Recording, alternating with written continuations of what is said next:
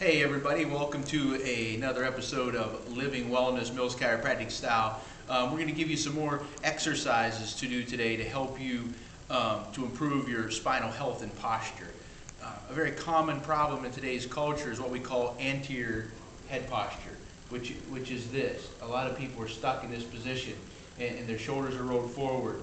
And this is called a flex posture. This is flexion and this is extension. So the problem is that we end up in this posture, and your head, think of your head as a bowling ball, right? If you hold it way out here, it's real heavy, but if you hold it in here, it's a lot easier to hold. And that's what's happening with people's head when they don't have it over their center of gravity. And it causes a lot of stress in your body and in your spine and your nerve system, which we want to correct. So as you're coming in and getting adjusted and we're correcting your spinal alignment and posture, we want you to do some of these exercises as well at home to make sure that you're getting the correction that you need. So come over here for it. I'm going to show you one of a simple exercise we do with people very commonly. Just all you got to do is you need some really fancy equipment here. You need a wall, and you can just stand against the wall. We're going to put my heels against the wall. I'm going to put my butt against the wall. I'm going to then put my elbows against the wall, the backs of my hands against the wall, my head against the wall. And in the beginning, for some people, we just have them start by standing in this position for like 30 seconds.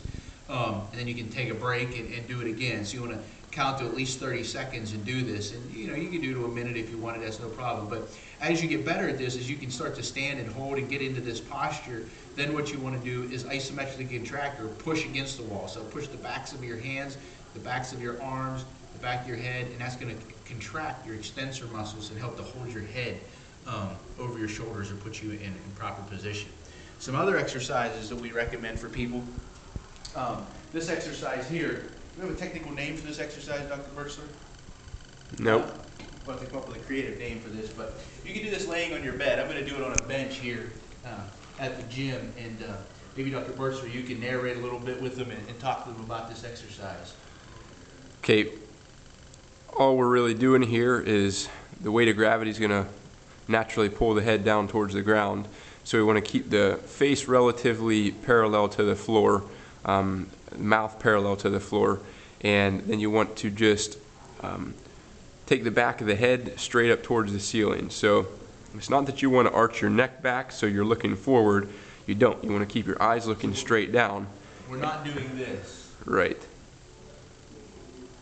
We're doing this. Yeah, that's what we call posterior translation. So we're moving the head kind of straight backwards.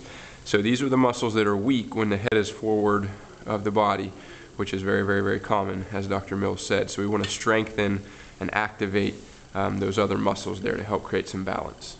The reason those muscles become so weak in most people is you think, we're at a computer all day, we're on our phones texting, we're driving, we're constantly in that posture, and that's what creates that. So we have to combat that with these exercises. So, you can do a series of 10, 15, 20 of these exercises, do that, 2 or 3 times as you build up to it. And they seem simple, but you could get some soreness from doing these exercises initially.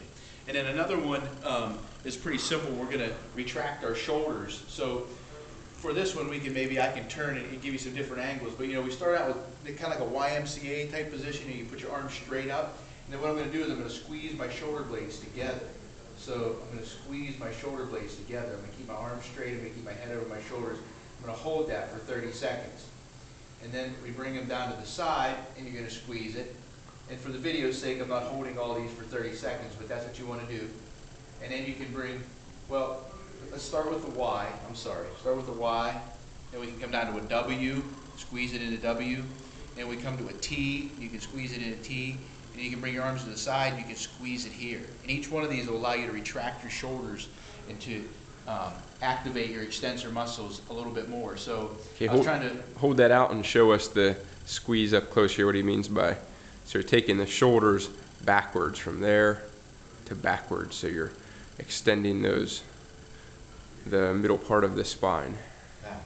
So, we can call these Y, W, T, L, right? So you will totally love Mills Chiropractic Center. I think that's an easy way to remember that. So you can do that. So hopefully these exercises are very helpful for you. They're great, just simple spinal hygiene exercises to do on a regular basis to keep your spine and your posture healthy, to keep your nerve system healthy, most importantly, because that's the lifeline to the body. So if you have questions on your next adjustment when you come into the office, just ask us, and we can make sure we answer these questions with you or go over them with you personally. But we think this will be a real asset to you becoming a healthier you. So have a great day, stay fit, eat lots of fruits and veggies, and always get adjusted. Have a great day.